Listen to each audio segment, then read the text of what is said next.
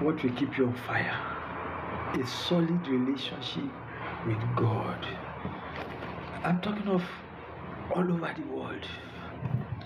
Look at what verse chapter 22. Let me start from verse 21. It says, acquaint now thyself with him and be at peace.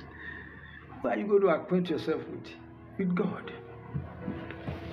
Why should I acquaint myself with God? I've acquainted myself with my husband, my wife, my children, my friends. Of course, okay, great. But they can only do so much for you. They can only do so much for you. I'm sure you know if you are in the air with other passengers, none of your people you have mentioned is there. If you have problem there, they cannot help you in the air. If you are traveling on the road, you are driving and you run into problem, they are not there, they cannot help you. But God is always there. He's in the air.